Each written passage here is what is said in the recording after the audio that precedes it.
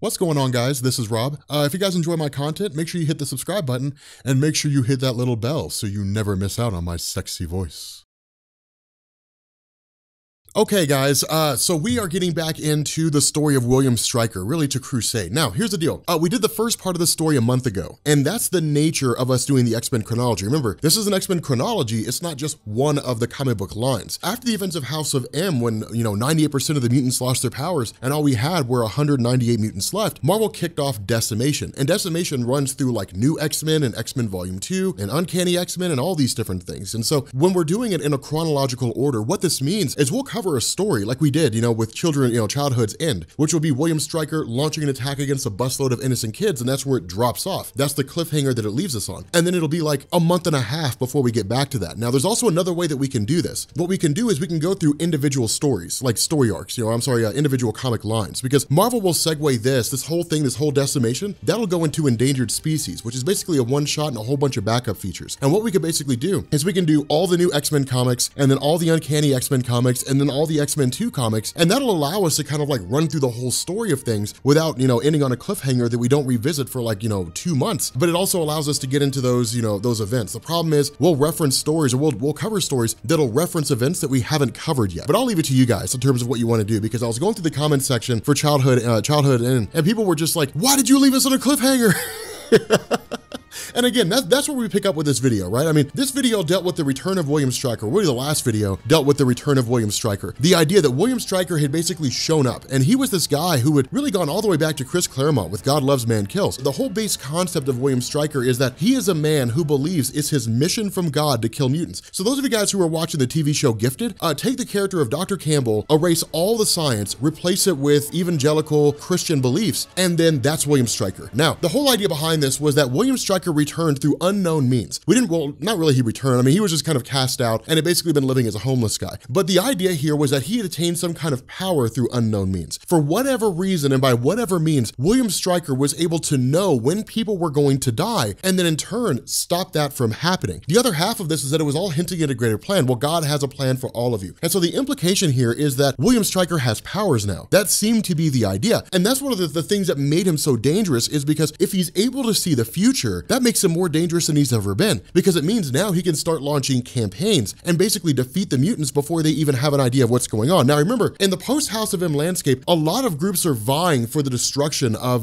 the mutant, what's left of the mutant population. Friends of Humanity, fringe, anti-mutant groups, whatever. But William Stryker and the Purifiers are the most dangerous because they are believers. William Stryker believes God wants him to kill mutants, and the Purifiers will follow whatever he tells them to, and they cannot be wavered. Not only that, when William Stryker blew up that bus, the initial response, with this whole thing picking up in this funeral is, oh my God, they lost some humans in that catastrophe. That's a terrible thing. What we end up finding out here is it wasn't just one who died. 42 kids were casualties of this act of William Stryker. And that's why that whole thing kicking off that way is designed to be that way. Craig Kyle, Chris Yoss, they knew what they were doing when they jumped into this whole thing of William Stryker. Historically speaking, with William Stryker believing it's his mission from God, he believes that he is immune to any kind of vengeful punishment. He will do whatever it takes. There is no limit to how hardcore he will get in order to achieve his goal. When he comes along and he says, it's time for me to start killing mutants, he'll kill anybody. And that's why him blowing up a busload of kids was designed to hit at that.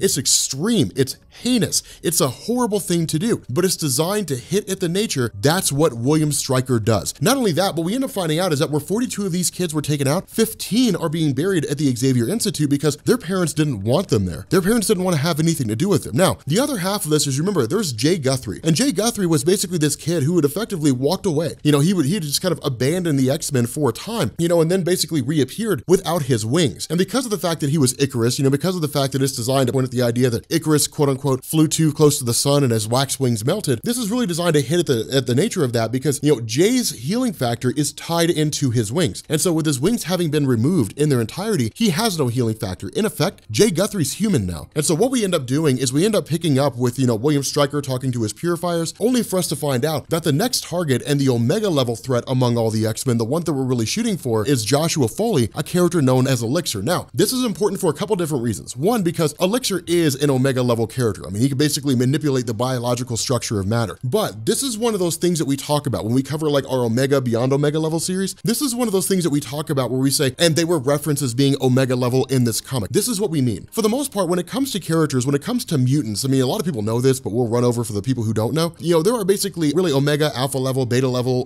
Beyond Omega level threats, all those things that exist out there. Now, in truth, the term Omega level predates Grant Morrison's new X-Men run by a couple decades. In fact, I think Chris Claremont used it way back when, but it was just kind of a thrown out. It was kind of a throw out thing of, hey, they're Omega level, meaning like they're powerful. Grant Morrison grabbed that concept, expanded on it, and created a classification system for mutants in his new X-Men run. And that's why people usually attribute that to Grant Morrison. The result is that Joshua Foley is an Omega level threat, meaning he's one of the most powerful mutants in existence. But the important thing to keep in mind here is that William Stryker going after Joshua Foley is not based strictly on the fact that he's Elixir. It's also because of the fact that he plays a very important role. Presumably Stryker knows this because God told him so. And so what we do here is we pick up with the training of this new group of X-Men. Now, this is very, very important because what you have is basically, again, this amazing sniper, this guy is 2.5 miles away, basically keeping an eye on what's going on with regards to the X-Men and really with regards to these Sentinels designed for the purpose of just kind of, disabling them and so on and so forth. And that's what the Purifiers are doing. That's why Stryker got them together in such a way. Stryker brought these guys together because they all have a very particular set of skill sets. One guy is a surgeon, another guy is a world-class assassin, and another guy is a computer hacker who's almost completely unrivaled. And that's the idea, is to use the technology of that guy, or at least seeming to use the technology of that guy, to take down all these Sentinels. Now, what we also end up finding out here is that William Stryker's using another source. Now, if you guys have read this, please don't spoil this for anybody who hasn't seen it.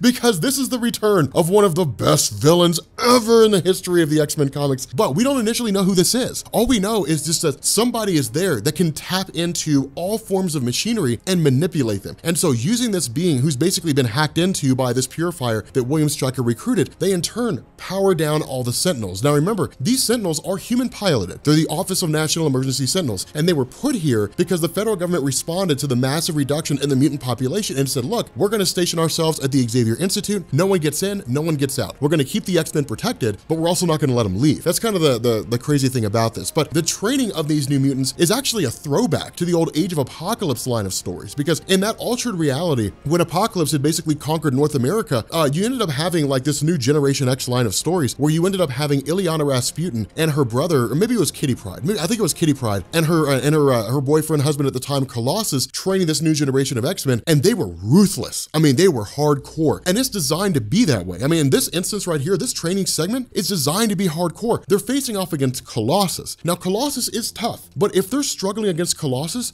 what hope do they have against the other threats that are out there? And that's the message that's being conveyed here. Joshua Foley, Elixir, arguably the most powerful person here, X-23, Dust. I mean, you have all these really, really powerful beings, but all of them are struggling against Colossus. And that's the point that Emma Frost makes. This is Colossus, and you're struggling against him. What hope do you have if, like, Apocalypse decides he wants to invade the Xavier Institute, which he will? What happens? What if someone like Magneto decides to invade? If Juggernaut appears? That's what Emma Frost is hitting at. There have been so many villains that the X-Men have had to face off against that they have struggled against. And these kids are struggling against Colossus. And that's the whole thing. What choice do you guys have? What chance do you have here? And that's why this training is so significant, is because it's Emma Frost basically coming along and saying, okay, your childhood is now over. Like, you are in a position now where you are going to become the new generation of X-Men, and either you can make it or you can die. And those are the only options that you have. That's why this is so huge and so important, is because what we end up doing is picking up in the aftermath of all this.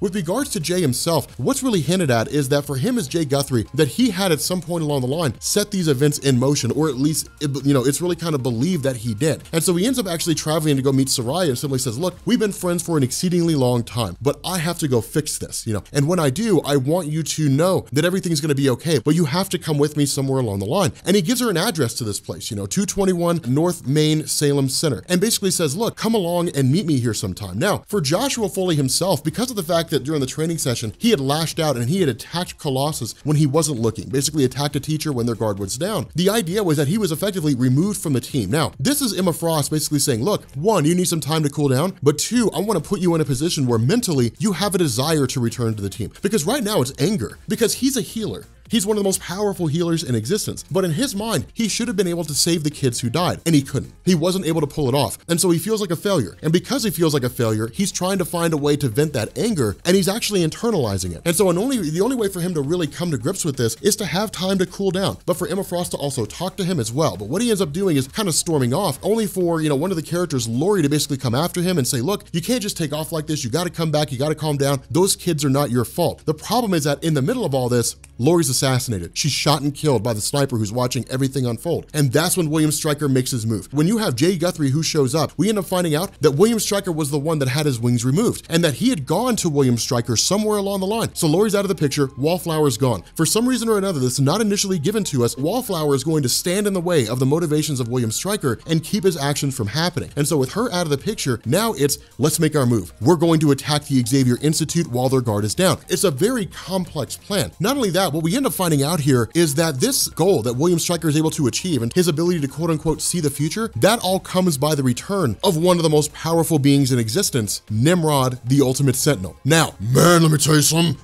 Okay, Nimrod, I love Nimrod as a character. Nimrod is the Ultimate Sentinel from the Days of Future Past. In the future of the Days of Future Past timeline, the Sentinels, they were evolving themselves. And what they did is their ultimate creation was Nimrod. Now, Nimrod ended up leaving the Days of Future Past timeline and traveling to the main Marvel universe. When he did, Nimrod cleaned house. The X-Men had no idea how to cope with Nimrod. And that's a crazy thing. I mean, he was defeated ultimately, but with Nimrod as the Ultimate Sentinel, let's say that like you're in a battle with Nimrod and by some miracle, you happen to like break the indestructible outer shell of Nimrod, he'll reconstitute himself in seconds. Not only that, one of the biggest benefits that Nimrod has is the ability to not only know what the mutant powers of various X-Men are going to be because he's from the future, but also he has this ability to analyze what those powers are and figure out the weakness of the person that he's fighting. And so that's the whole idea here, is that when William Stryker was just kind of making his way before the M-Day event happened, when 98% of mutants lost their power, he was suddenly met by the arrival of a time-displaced Nimrod. And when this Nimrod crashed, basically kind of shut down and collapsed, William Stryker brought him back to the church and started recruiting all these different people to his cause. And what we ended up having was William Stryker using these different hackers and so on and so forth to look through the mind's eye of Nimrod and see the Days of Future Past. But where most people would look at Days of Future Past and see it as just a horrible outcome, William Stryker saw perfection, a place where mutants were all wiped out of existence. None of them existed. They had all been destroyed. But for William Stryker, he's so fanatical and so insane that in his mind, even though humans were being subjected in the same capacity as mutants were, at the end of the day, the main target was mutants, and mutants were the main ones who were being wiped out or being put to use as servants. And so in the mind of William Stryker, that's the perfect future. Not only that, what we end up finding out is the reason why William Stryker was able to go to each one of these individual people and basically rescue them from like a car crash or from like a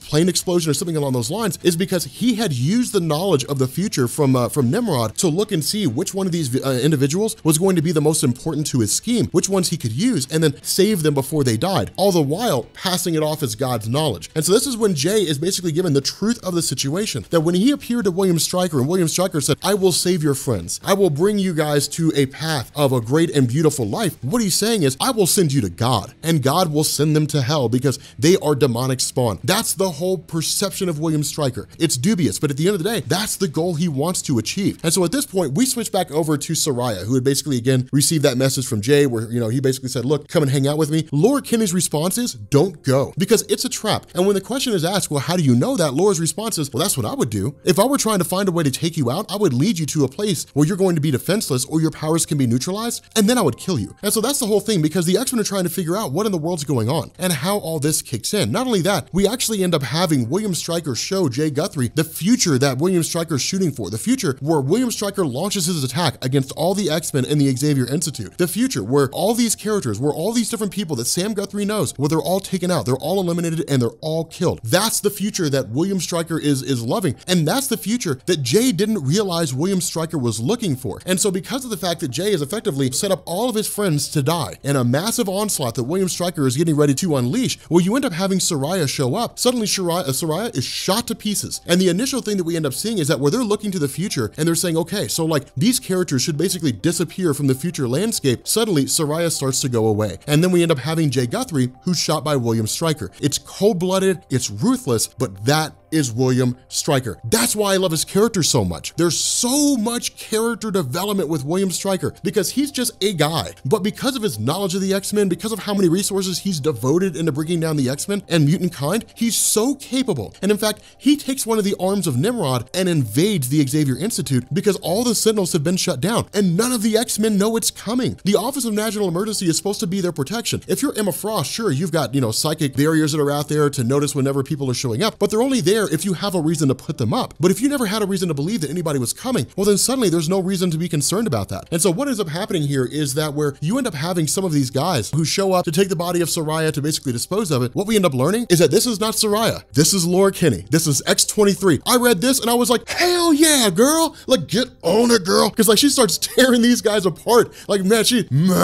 rips these guys to pieces. They were not prepared. That's exactly what happens. She tears these guys apart. Not only that, at the same time, the Nimrod Sentinel goes online and starts killing off all these purifiers. Now, the initial response of Nimrod is, there is a mutant here, and his name is Jay Guthrie, he must die. But the problem is that the amount of discharge, or the amount of energy it would take to obliterate Jay Guthrie would basically zap whatever energy Nimrod currently has. Now, Nimrod's in a position where it has to ask itself this question, do I use my energy to achieve my primary goal, or do I use this energy to achieve the secondary goal of eliminating Jay Guthrie? Well, then when he analyzes him, he realizes Jay Guthrie is basically bleeding to death. He's gonna die anyway. And so he takes off to basically go find the particular goal or the one particular person that he's tracking down. But this is important because what it means is Nimrod is alive and well in the X-Men universe right now. And under normal circumstances, we would basically say all hope is lost here. And so following this, you have the Purifiers who break into the Xavier Institute. They are all prepared. They have mental blocks in place designed to basically hold off against various threats that are there. Not only that,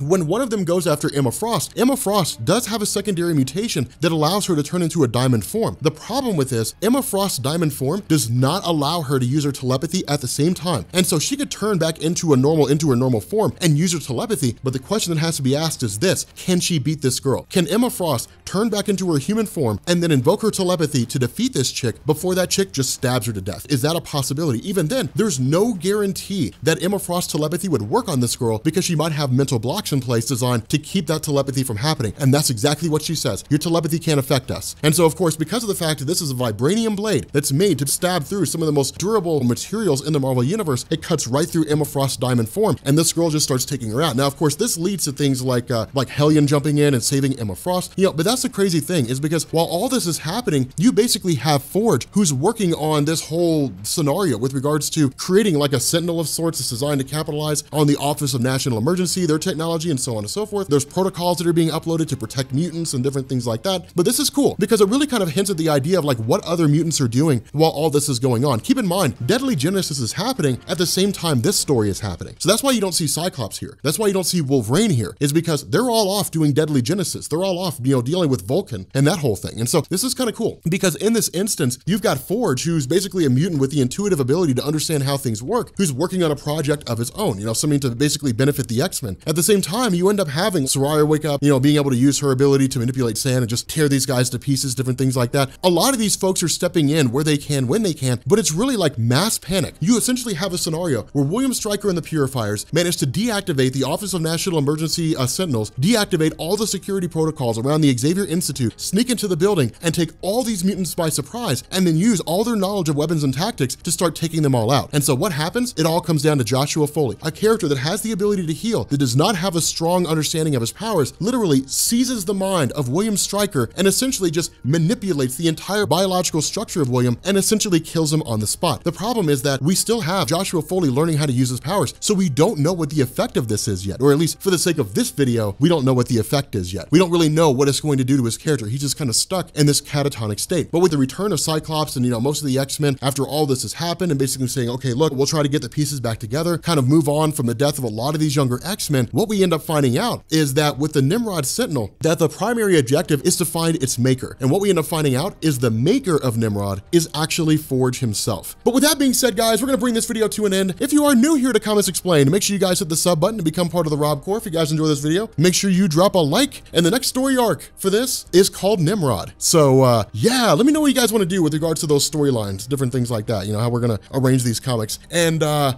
will catch you all later. Peace.